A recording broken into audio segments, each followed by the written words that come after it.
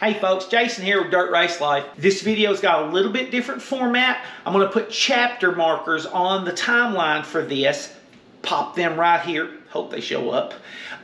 So go through that, and if you want to jump around, because there's several different things that I want to cover, that's like everything from the car itself all the way to the new rules for Racin USA Street Stocks is out for 2022. So with that, let's get busy.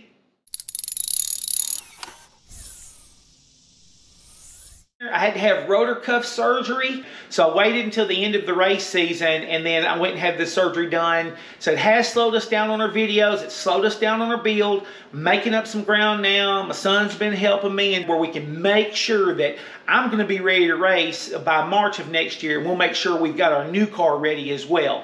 We did receive our floater in, got it in here, my son helped me, we got it mounted up and everything. For this, the big thing that I wanted to show, because I've been doing some work, and our intention on this build is to not hide anything from you. You understand all the things we have to do.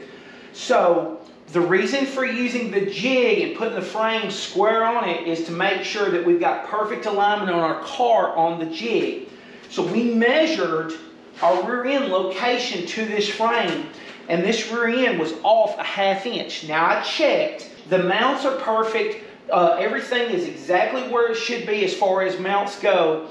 But the frame itself on this car and how that it mounted up, it was a ½ inch to the right. Don't assume things are in the right place.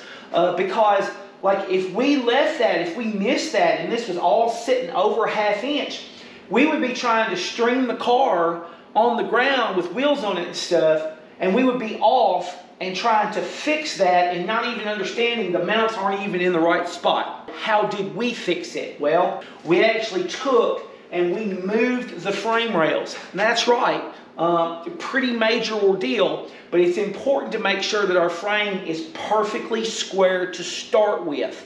And so let me show you that. So what I found was my lower mounts, everything was perfect, and when I mounted the car up, I mounted based on these lower mounts, and everything was perfect. And my upper mounts was over in this direction, you know, creating that ½ inch of movement over. And so the way that I fixed this, I mounted everything up, and then I turned around and put ratchet straps on the frame, and I pulled this frame. Okay, so I pulled it at the back. Now I'm on a fixture. I'm welded onto my fixture right up here at the front. I turned around and I took cutoff wheel, 40,000 stick cutoff wheel, and I made a slice in the frame. As a matter of fact, I made 2 slices because I didn't want to get a real big gap that I couldn't fill in or I had to use a filler. I wanted to just make a slice, open it up slightly, and then turn around and fill it in. So I made 2 slices right here on this side. Same deal on the other side. So same on this side right here, so I pulled this frame over, I hooked a ratchet strap onto this side of my jig, and I pulled in that direction. I took a 40,000 cutoff wheel and I made a slice right down through here, and I just sliced halfway across the frame, down through here and out the bottom, pulled it over, saw that I needed some more, so I sliced it. I ran the saw back through it again to open it up. I needed a little bit of an open cavity there for me to weld that and fill that in where I'd get some good strength in it. And then I turned around, and after I had everything sitting where it needed to be, I took a rosebud torch and I heated across these backside, the bottom and the top here, and just heated those and let those cool slow. Because I'm not wanting to create a stress, I'm wanting it to relieve, just relax and come over. So I cut, came back, cut again because I had closed it up. So I opened that up. I wanted to have that gap in there to be able to weld and fill that in so that I get a good strong weld. But cut twice over here. On the other side, I made 2 separate cuts down through there because I didn't want to open up either one too much to be able to fill it in. The other thing here is that, you know, the question of, is this legal? In my opinion, this is a legal and correct thing to do, because this car likely had, you know, maybe had been in a wreck on the rear clip and had gotten twisted over. It's not correct to what it's drawn on the blueprints from GM. You know, it was over a ½ inch. And I missed it because, like, I squared up you know, on my lower points, and my lower points to the jig were in exactly the right place. So I know that bend is up in this top right here. And this is correcting that in a way, and the reason I'm cutting and not just pulling it is because I'm making sure that I'm relieving that tension. I don't have a big frame machine where I can overbend stuff and everything. So, you know, yeah, that's what I'm doing. And any builder worth their salt that's building these chassis on a jig, they're doing this stuff. Now, whether they rip the frame like that and stitch it back together, or they're using porta powers and stuff and they're just bending the frame, or they're cutting their center loose, you know, or same deal, maybe it's on the front where the problem is or whatever, but they're fixing it. They aren't necessarily talking about it. They aren't necessarily demonstrating that and everything, because that's a strategic advantage. But I promise you, anybody building worth their salt, they're going to make sure that they're starting out with a square, true frame, square, true mounting locations for all of their suspension. So this is important stuff, whether people discuss it or not. And I understand people saying, you know, no, I don't do that, or I've never done that. I get it, because like if I left these welds and I didn't clean these off and paint that, because you're never going to know that was ever done. But if I left it and a technician's looking at my car, now the question becomes, well, did you cut this frame off and shorten this chassis up or do something like that? It's kind of a saying my grandfather taught me, don't go borrowing trouble. And it's good here. So no, I'm not going to leave, you know, a bunch of, you know, rip, cut, and weld marks and everything. I'm going to clean all that off, because I don't want to have technicians that are looking at it and they're, you know, questioning like, well, what happened there? What were they doing? So you're not going to see this evidence anywhere. And so if you're not building cars and everything, and you may have an issue like this, you know, and you don't know to do this, well, I'm telling you, do whatever you got to do. Get that joker where you need it to be. Otherwise, that's going to be another issue in your setup that's creating an unknown factor. You want to set yourself up for success from the start. Check yours, make sure your frame is square, do whatever you got to do, get that frame square. Now the next thing I want to show here, and let me see. All right, so this is a 7377 GM frame. And on this frame, the shock mount is in front of the rear end. Talk about Crate Racing USA rule changes here toward the end of this video, but that won't work. And then also we're running weight jacks and cups on the back of this, and so this mount that is right here, it had to go, and that's okay. That's allowable in the rules and everything. So I took these mounts off. And then what I did is I trimmed this off flat all the way across here. The reason I trimmed it off flat is because I'm going to put a piece of 1.5 inch tubing across here. So that's going to really beef up my mounts right here, because this will absolutely move. If you just leave this stock and you don't have this reinforced, then these upper control arms, torque is gonna pull, and so this is gonna flex back and forth, back and forth, back and forth. It's no good. It probably does add to your forward bite until something breaks, and something will break if you flex it long enough. So we're going to put a piece of tubing across here, and the final pinion angle, right now we're sitting at about 85 degrees, which is 5 degrees of pinion angle. We'll talk about pinion angle next, but when we're going to weld this up, and I don't want 85, but that's where I'm going to weld it in at, and here's the reason why. These bolt holes right here on my upper control arm mounts, I'm allowed a 1/2 inch of variance on the length from stock for my upper and lower control arms. And so it's not an issue for me to take, and like on the backs of these lower control arms, I'm going to over drill these holes and put washers on them. I'll over drill the holes and put washers on them, and I'll set this rear end at static ride height, you know, at 86 degrees. I want 4 degrees of pinion angle. So I'm going to go ahead and weld this up where this is not moving. It's done and secure.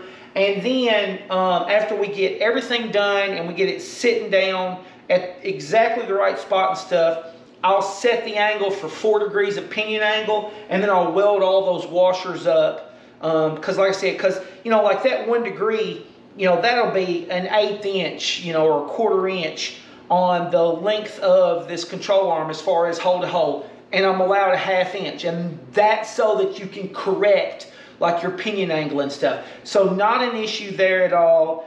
All right, so that's what's going on here. If you're seeing this cut out, you see this cut back, what's going on, that's what it is. And like I said, our final target here is 4 degrees of pinion angle. Why 4 degrees? I'm going with 4 degrees because I'm running stock soft rubber bushings on all 8 mount locations. And that's going to give me that maximum amount of travel, twist, and bite. So when I torque up, when I'm on the throttle, all of that rubber, that's just like the rubber biscuits on a torque arm. That's giving me that movement of that rear end to help it to be able to absorb that torque and hook it up to the ground on a dry slick track. For that reason, I'm going to get a little bit more movement. If I had hind joints, if I had solid spherical bearings in some of these, maybe instead of 4 degrees, it needs to be 3 degrees. You know, maybe if everything was a hind joint, you know, maybe it needs to be 2 degrees at that point. But for me, with all rubber bushings and everything, my target is 4 degrees. Let's talk about pinion angle. All right, so here we go on pinion angle. Let's just suppose that we have an engine that is sitting like mine, with the top of the engine completely, you know, 0 degrees. The engine plate is exactly at 90 degrees. Okay, and that's the reason I build my cars. One of the reasons I build my cars this way. It makes it real easy for me to do pinion angle. But we got a transmission that's coming out. All right, and so we know that when this yoke goes into this transmission, this yoke is, you know, 0 degrees. Relative to that transmission. Now, the rear end of the car won't necessarily be perfectly in line with this engine right here. This rear end is going to be, you know, where a pinion is, like especially on a 9-inch Ford, it's going to be a little bit lower. All right, and so we got this pinion that comes down. So I'm going to draw this rear end right here. All right, and let's just say that this is at, like I said, mine, it's at 86 degrees. So it's turned down. It's turned down by 4 degrees. All right. This right here represents a pinion angle of 4 degrees. That 4 degrees is the difference between this angle here and this angle here. Or, you know, you could also say the angle, the easiest way to measure these is like on a 9-inch Ford, you've got this flat face front on it where you bolt in your third member. So that angle right there, which is 86 degrees, and like I'll take and I'll make sure my motor plate says exactly 90 degrees. And so that's 4 degrees of difference. That's very different from what some people believe. And they'll say, no, this right here is pinion angle. No, it's not. It's not. It is the angle of your drive shaft coming into your third member right there, just like that is the angle of the drive shaft coming into your yoke. But they don't represent your pinion angle difference that you are after in your car. That is just the drive shaft itself where it's at. That is constantly changing according to the ride height of your car and according to on the track, whether you're, you know, in the turn, on the throttle, off the throttle, you know, that rear end's moving up and down, what's going on there. So that's constantly changing. But this pinion angle right here isn't. Why is this pinion angle, this is what pinion angle is versus that. And I'll tell you, here's why. You're after a specific issue when you have that drive shaft and you've got your U-joint on your drive shaft. Those two U-joints right there that pass power through, you know, you got, of course, I don't know how to draw that. But when it's passing power through, when this drive shaft is in line right here, it wouldn't matter where the U-joints are, if they were in line to each other or anything. It's just going to pass straight through. As you turn on this end, you're going to get the same turn on that end. All right. As you start making that change in angle, And so if this has got angle in it right here, it becomes very critical. Because here's why. If you have got two angles going on, and those two angles are parallel to each other, so like this shaft here and this shaft here, you know, are going through this drive shaft right here, okay? Or if we, you know, like we drew it here, you know, this shaft right here, and then where it comes into my third member right here. If those two, if that horizon for that and that horizon for that, if those two are equal to each other, then as this turns on the front and this turns on the back, it's going to be 1-to-1 all the way through the rotation.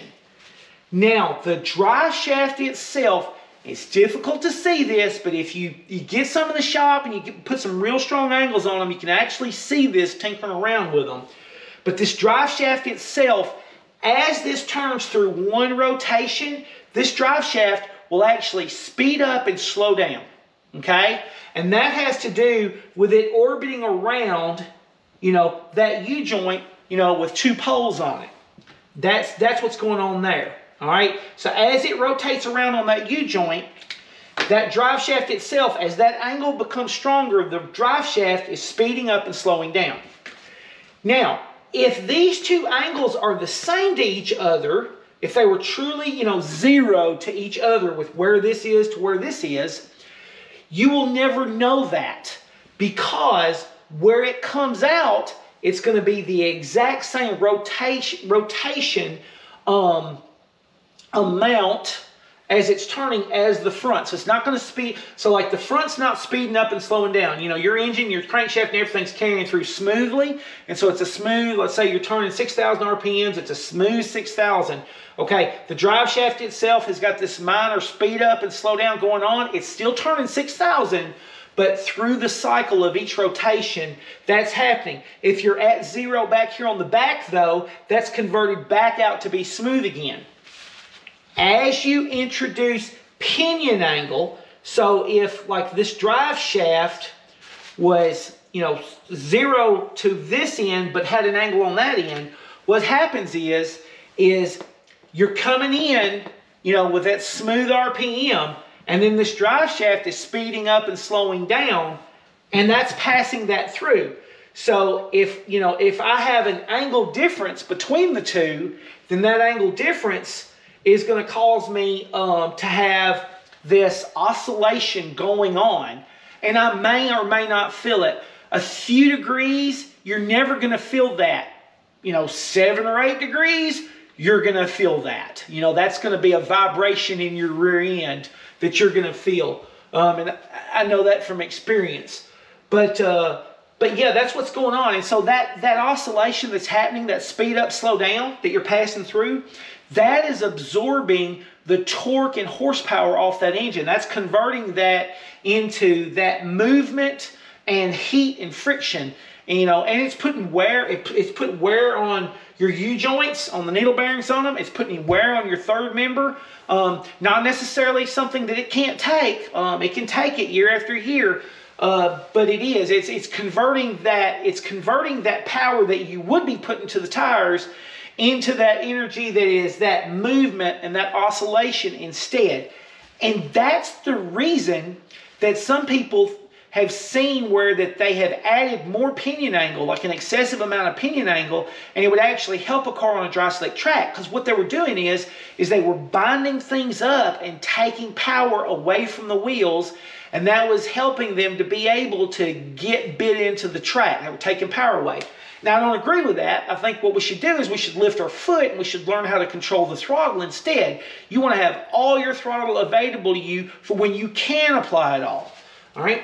So, the 4 degrees, like I'm going for 4 degrees here, and I've drawn a bunch of extra lines. And this is turning into a hot mess. I'm sorry, y'all.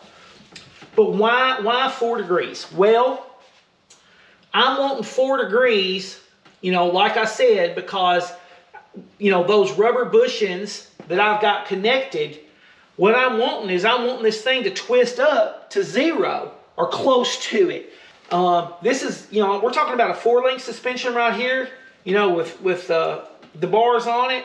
You know, I'm going to have all rubbers, so I'm going to go with 4 degrees. So hopefully these two become parallel to each other under full throttle. That's what I'm after. And if I'm really good at how this works out, I can do that on a real dry slick track.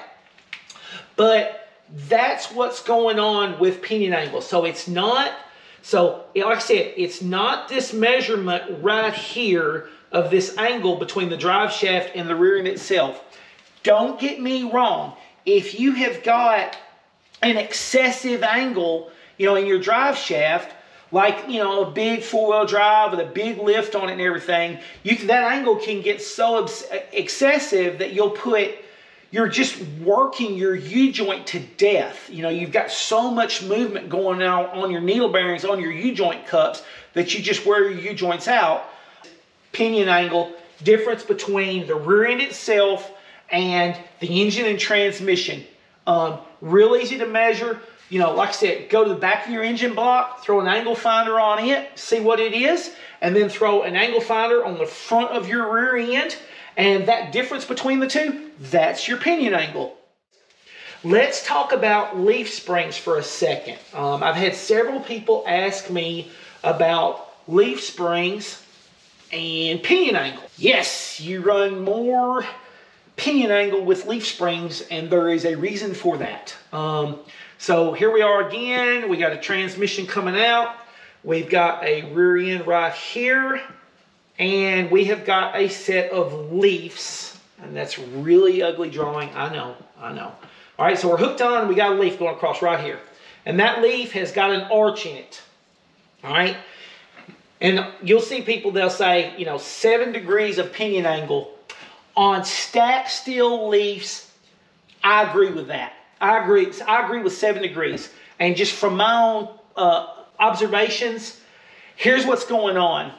You know, when you torque up right here, you don't, like, for example, on a 4-link car, you know, if you've got rubber bushings or poly bushings and stuff, they're only going to give so much, and they're going to quit. They're not going to give any more. And then as you work through, you know, your ride height up and down, that's not going to make those rubber bushings give more on like a metric car or on like a 73, 77 frame like I'm building over here.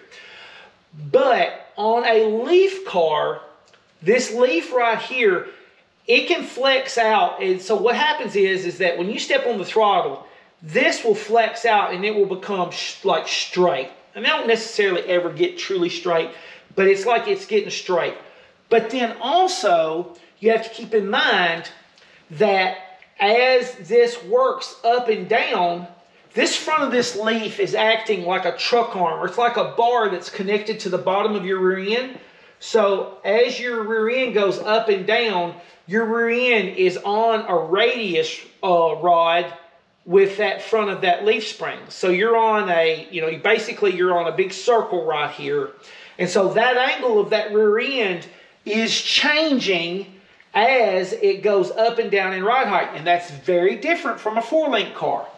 And so for that reason, you will get more movement on the rear end of a leaf car than you will of a metric car. And so for me, 7 degrees has been a good number that keeps me, because I'm after 0. That's what I'm after, is 0, but I don't want to go past it. And so it's been 7 degrees. However, I learned the hard way that on composite springs, that's too much. And composite, so I run the Hyperco composite springs. Really like them, have had great success with them because they're very consistent. I'm an advocate. If you are allowed to run the composite springs in your class, I do think that they're an advantage. They don't have quite as much forward bite, in my opinion, as a fresh set of stacked steel leaves, but the bite they have is consistent week after week, season after season. They continue to perform exactly the same. That gives you the ability to tune your car and make it better overall, more predictable, more drivable. You show up at the track, you know what it's going to do, lap 1. So a composite spring has got less arch than a stacked steel spring. And so if if this is a composite,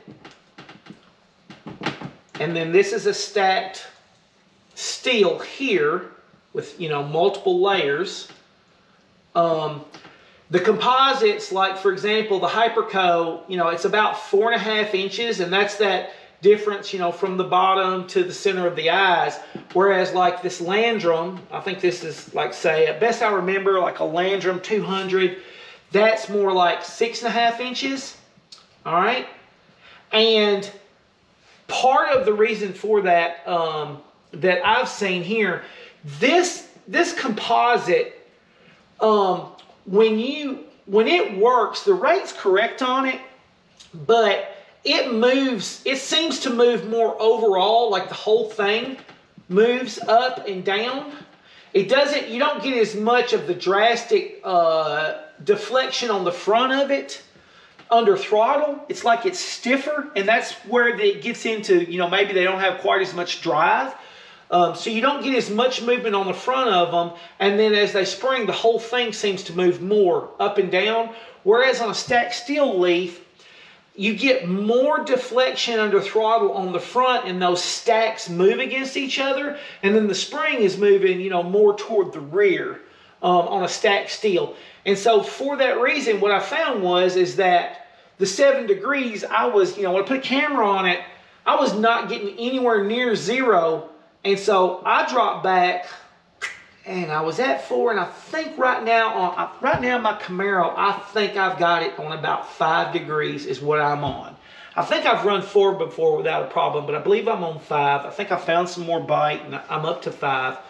Whereas on the stacked leaf, I'll be more like 7. And with that, let's talk about wheel offsets. So let's talk wheel offsets for a second. So like on my chassis that I'm building right now, that's a 7377, and it's got roughly a 62-inch wheel track width, hub to hub. All right, so here's my 2 hubs, and it's 62 inches hub to hub. It's a little over that, but roughly 62. Same as a Camaro. I think it's 62.25, something like that. But I've got 62. That rear end I put under that car, I put a 60-inch rear end under the back of it. I did that on purpose because I want my rear track width to run inside of my front. And the reason for it is because I want to run all the same wheel offsets. Makes life a lot easier. Find out what your rollout is on your tires. The only thing I have to worry about is bead locks versus non-bead locks. So like for me, on this new build, I've got like 5 non-bead locks and 3 bead locks, but they're all 15/8 4-inch offsets. And so I will put those 15/8 4-inch offsets all the way around this car. And so if I don't run any spacers, my rear end is inside of my front end. That car with 1 inch inside like that, that car will be a little bit more predictable and drivable for me. And it will turn better. It will be easier for me to keep it rolled over with that right rear inside of that right front by 1 inch. It'll make the car a little bit more drivable. Now, why 4-inch offset? Well, because it is a 62-inch track width, I'm wanting to get that tire, up onto that frame some, because the relationship between the track width and the center of gravity. So if I drew a side view of the car here, and then like you've got a center of gravity line for that car. As the track width gets wider, then that becomes more stable. And then as the track width is narrower, it'll turn over easier, just like a base of a glass that's wide at the bottom versus narrow, and how it'll turn over. And so for this car, with it having a 62-inch width on the front, I opted for a 4-inch offset wheel on this. And then I use the 1-inch wheel spacers. I like wheel spacers. I run long studs where I can put a wheel spacer on anywhere I want. But if I'm on a track that's hooked up, got a lot of bite in it, a lot of drive on the track, then what I can do is I can take and I can add a 1-inch spacer onto that rear, and now I'm running heads up. And so a real common setup for me, and what I suspect that I'll probably start out on this car is I'll probably have a 1-inch spacer on my left side all time, and I'll run my left side heads up. And then on the right side right here, if the track has got a lot of drive in it, the track's hooked up pretty good, I'll probably have my spacer in. And then when the track starts slicking off and drying out and everything, I'll pull that spacer out. I'll get a minimum change in my scale numbers, a minimal change in how the car drives, but it's just going to help me to get the car to stay over in the turn on a drier, slicker track. And so that's going to turn around and just help me to be able to get off that turn faster. Help keep me turned over in the turn, rolling through it, driving off. And so 4-inch offset with a 62-inch track width. But on a metric, you probably wouldn't want to run a 4-inch offset. And the reason being is because, like on a metric car, those hub widths is 58 something. And so, you'll see a lot of the guys on the metrics, they'll be running, 58-inch, rears on it. And then what they'll do is they'll put a 58-inch floater under the back of it, and then they'll put the Nova lowers on the front of it, and it actually gives it a little bit more. And so they're accomplishing the same thing. They put a little bit longer lower control arm on the front of it, and they get that out to, more like 60. Out further, I don't think it'll give you that much. But anyway, you get a little bit more because it's a little bit longer lower control arm, and so you're accomplishing that same thing of putting, that you can put that right rear in alignment to that right front, so you can tuck it in and get that same drive on a dry slick track. But the entire car has a narrower track width.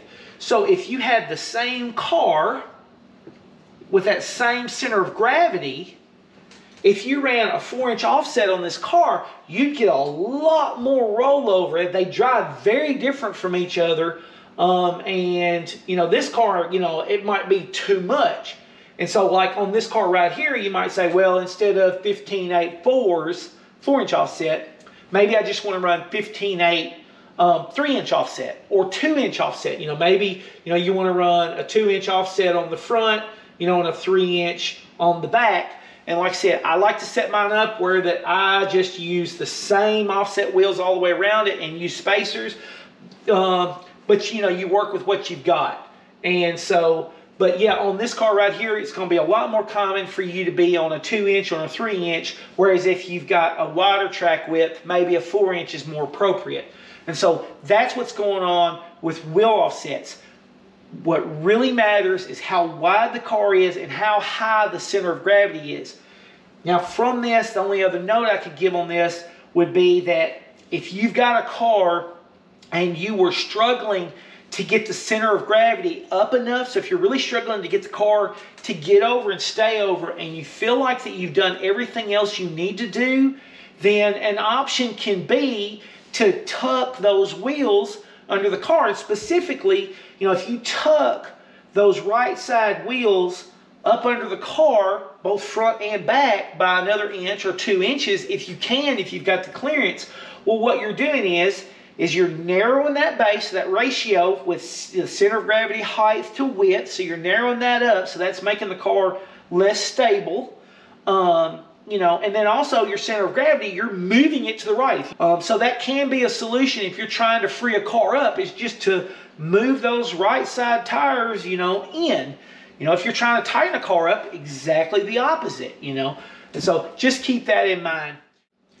Racin USA just released the 2022 Street Stock Rule Package, and they made a couple of changes. Some of them are significant.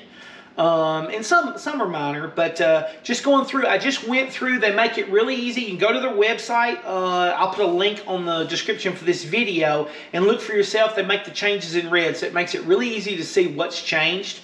On the engine seals that are no longer allowed, they added fast track to that list. for that. Not sure what's going on there, but they're on that list for not allowed. The engine claim has been increased to $4,200, and it says, or the current cost from Newsom Raceway Parts. So whatever Newsom Raceway Parts is getting, whatever the greater amount is, that's what the engine claim amount is going to be for 2022.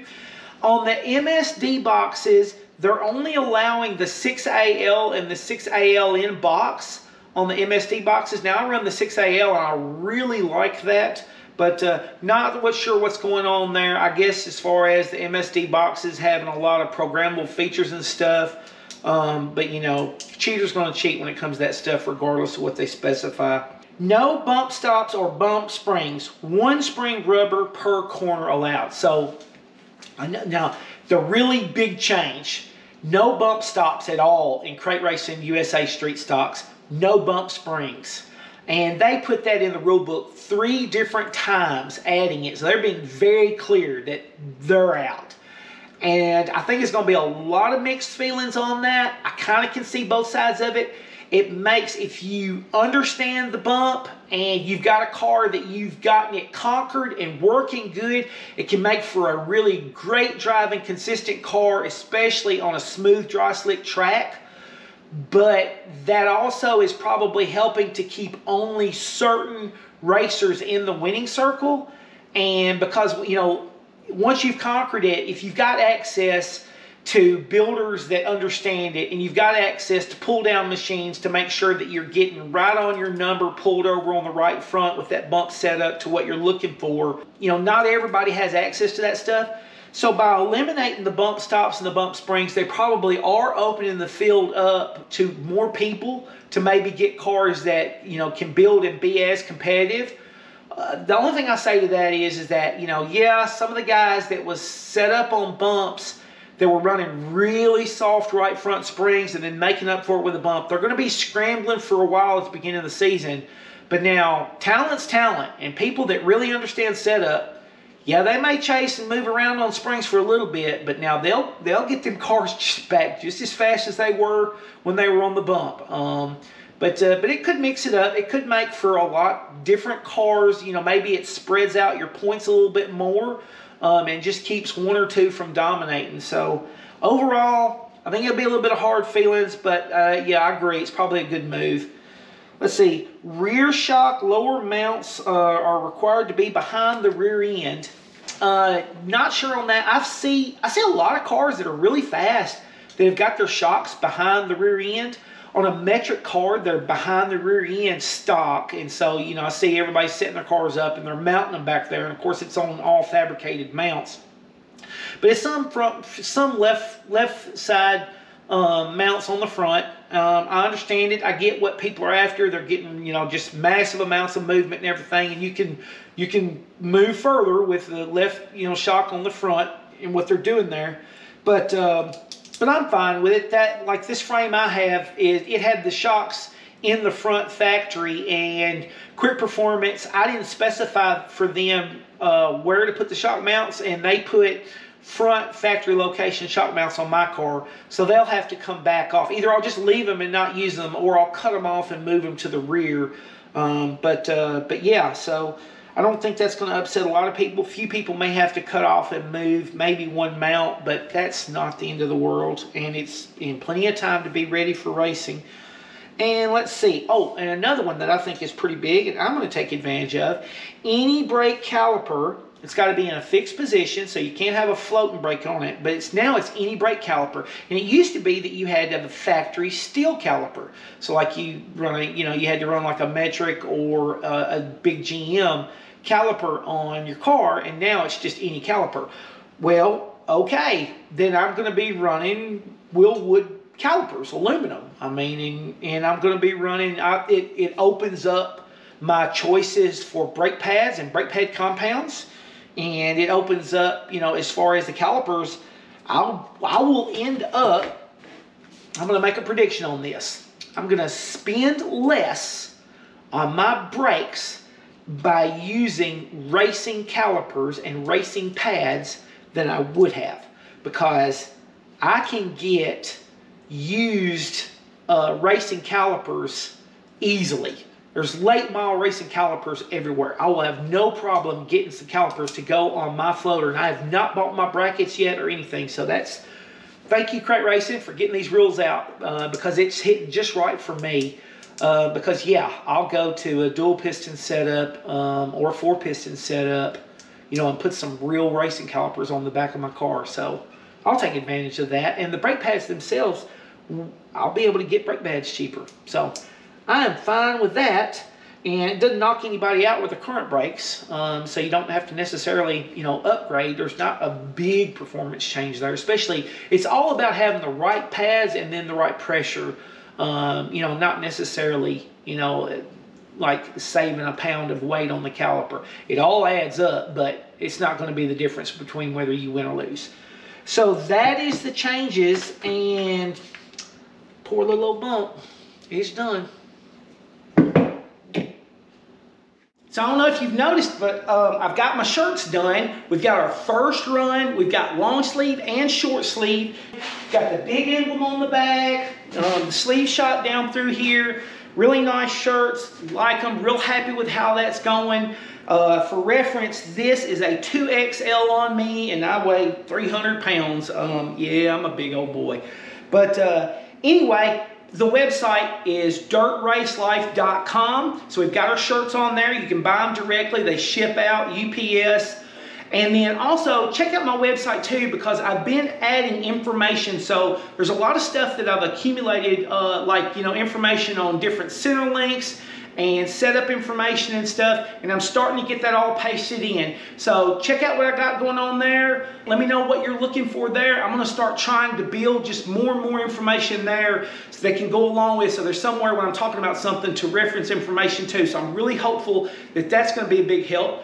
Shout out to Jason Brown. He just joined as a member sponsoring Dirt Race Life. Makes a huge difference on me getting all this stuff up and going and getting more information out there to support our sport. So thank you, Jason. I appreciate that. Appreciate all my members that are sponsoring this channel and what's going on here. So if you want to look into that more, I'll have a link at the end of the video and then also in the description. And of course, if any of these sections are information, I know this is kind of like a mixture of stuff, but if one of the things you found useful, hey, leave me a comment, hit that thumbs up button. It makes a difference on us getting this out to more people. And of course, subscribe, folks. Thank y'all.